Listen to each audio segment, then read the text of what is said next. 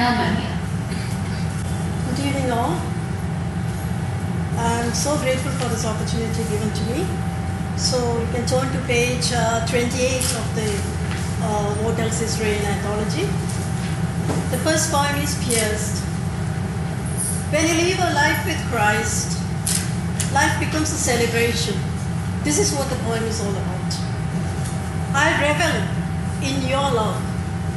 It is you I adore, the one with the wounds, nail me. I revel in your love. It is you I adore, the one with the wounds, nail me. Page 29, the poem addresses the poets. Before you met me, I was a hymn or chant or drum beat, inscribed on rocks, an art form. I took myriads of shapes, slices of me performed, culture, tradition, art, to be handed down the ages. Someone named me an epic. I found myself traversing down history, reaching palaces, meeting scribes, muses. I traveled places, learned languages, spoke in riddles.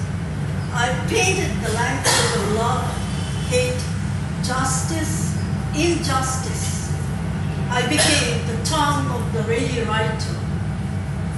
As ages passed, I became the multiple schizophrenic, erratic, multiple names, multiple faces, dancing to rules, regulations, syllables to give a shape, constantly evolving. I could be anything but free. I became a controversy in myself. I became the pride of nations. I roamed in palaces, in streets, in places where words reign. I was chained, sold, abused. I wondered who I was. A prostitute of words, on whom they fed, dissected, and delighted upon.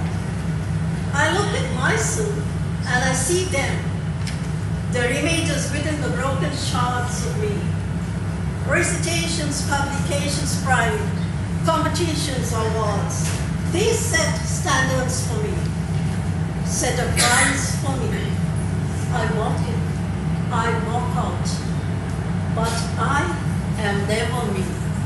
I am always theirs. Thank you.